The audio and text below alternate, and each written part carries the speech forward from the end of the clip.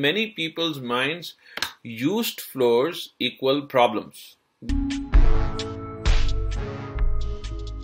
Hello, people.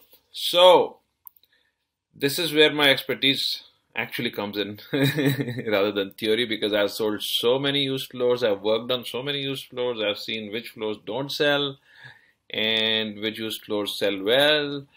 So, here is a guide for you. These are the 5 essential home improvements that you must do if you want to sell your used floor. Remember, your competition is with the new builder floors, which are nice and shiny and good looking. And on the other hand, the used floors tend to be a little bit not as nice, not as upgraded in terms of even specifications, like what marble, what bathroom, this, that, and the other. And so these are the 5 things you must do if you want to sell your floors.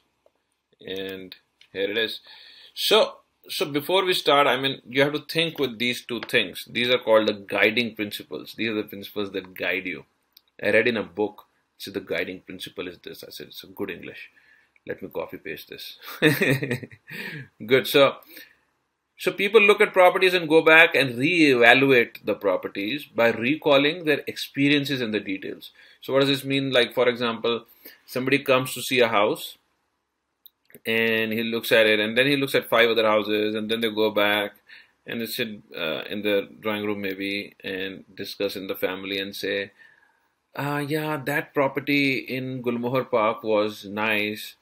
That felt okay. That one was very very dirty. The one in, say, Anand Lok or whatever. Yeah. So this is how the process goes, and then they shortlist. Of course, they look at if the size was big enough, if it had the number of bedrooms, if it met the criteria like the budget and whatnot. But when a person is looking at builder floor, he already has new floors in mind, and he's comparing them both, and he's just looking like, if I go for used, how much can I save for almost the same kind of property? So you want him to feel like it is almost the same kind of property. Anyways, so also a buyer wants a place where he can see himself or herself living. Also, he should be able to deal with those people and whatnot. But we are basically focusing more on the apartment and how the person will feel when he has seen the apartment, goes back, and what does he experience at that point of time. Alrighty. So in many people's minds, used floors equal problems. They feel, oh, it's a used floor, so it's old. I don't know if the plumbing still works, if the bathrooms still work. This is all silly. These things don't go bad that easily. And even if they go, you can always replace them. The thing with used floors is you get a great deal. You don't pay that much, and you can renovate the property if you want.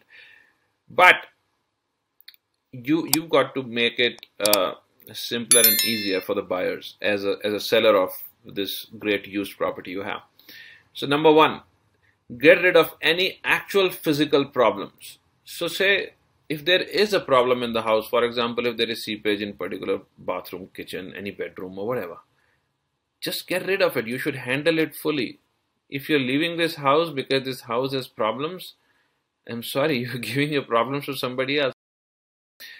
And if you don't fix those problems, you're going to get a lot less money compared to fixing them. Now, fixing them might cost you, say, 1 lakh rupees, 50,000 rupees, 20,000 rupees. The amount of money that you're going to lose while you're selling it will be 20 lakh rupees, 50 lakh rupees, 1 crore. So that is the amount of difference it makes. So fix any actual physical problems. If there is any seepage, if there could be so many things. Maybe there is termite in one of the almiras or in the wardrobes or kitchen or whatever. Change that stuff. It is only going to cost you like 1 lakh or 2 or 5 lakh maybe, but it's going to make so much more difference.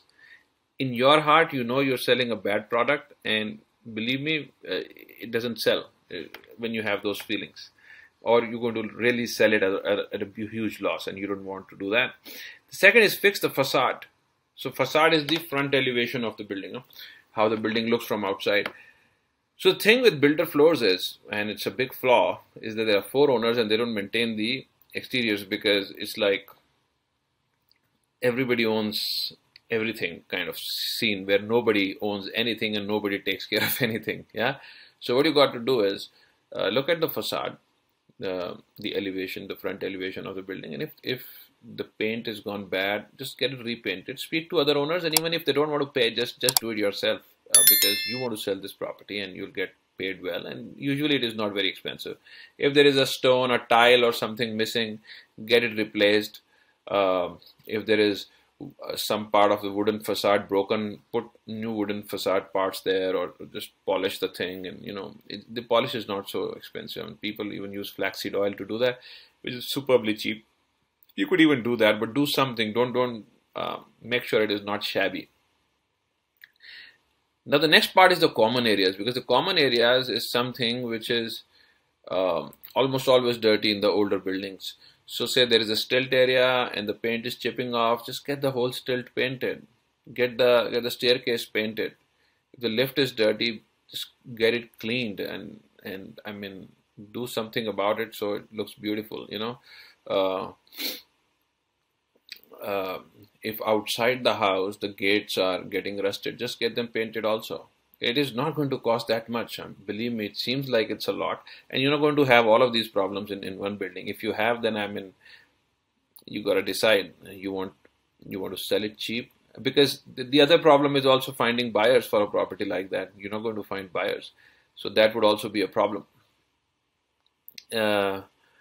Anyway, so you should also get the place painted and polished from inside. If the walls are now older and whatnot, it's a very simple thing. Should cost you 50,000 to a lakh, not that much. And try using plants, because plants really give life, But make sure it's not crowding too much, and the balcony doesn't get too small. So just put it on the edges, or wherever in the house you can put some small plants.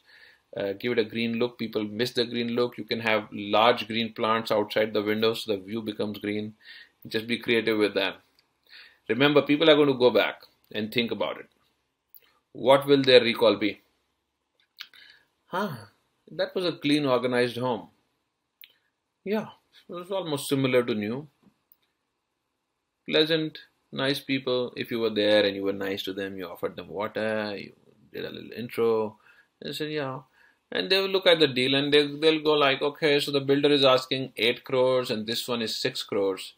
And this is about 7-8 years old. It's not that bad actually, We saved 2 crores on it, or 1.5 crores on it, and it's as good as new, and voila, you have the deal. All right, I hope this video helps you, and feel free to share this video with others and let me know what you think. And if there is anything else you want me to cover or answer, do like and subscribe. Thank you.